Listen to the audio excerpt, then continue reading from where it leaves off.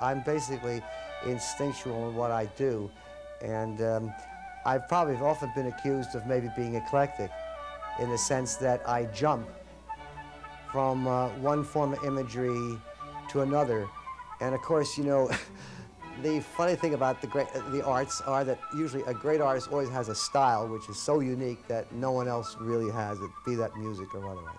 And one of the things I have tried not to fall into is this business of literally going out and hunting up a style, just so you can say, look, I have a style.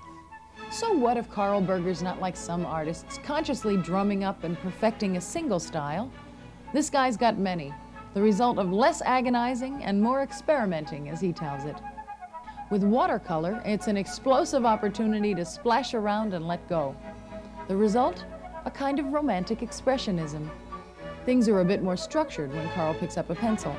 His drawings, in the tradition of German artists, are intricate and definitive.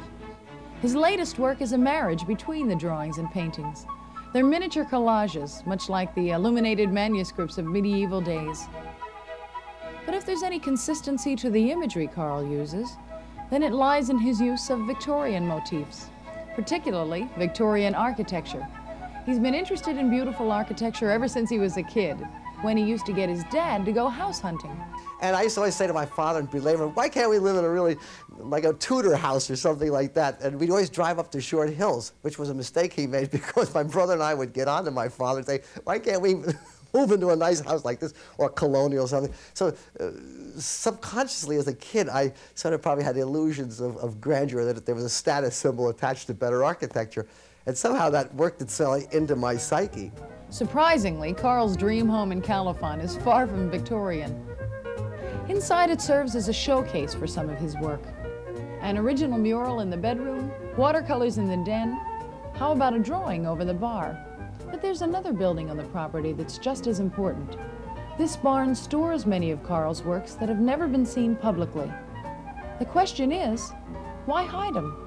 Like, I'll do a painting or a drawing, and if it comes out really good, like I think it's just so terrific, I have kind of a, I guess maybe it's something instinctual, what is it, like little muskrats and things, they save the nuts and the things for a rainy day. And I thought, well, maybe I hold off on this one. I won't show it for a while. I'll keep my guns in the closet and bring out the slightly smaller guns.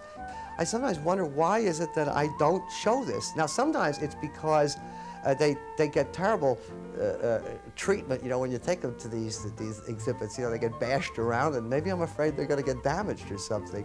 And the other thing is, too, that some of the big drawings now and the watercolor I've been going to are so large, they don't fit into my hatchback Oldsmobile. And I don't want to buy myself a station wagon or anything like that. Now, maybe Carl does hang on to his work for all those reasons. But the truth is, this man is really hungry for outside recognition and approval, especially right here in his own state. He has yet to have a major exhibition of his own at the Newark Museum or State Museum in Trenton, and this despite praise from colleagues who consider his art top-notch.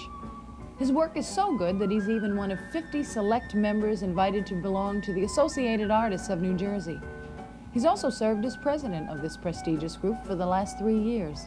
I feel that I've been given the shaft so far from our, shall we say, the powers of the state that decide whether you are aesthetically credible or not.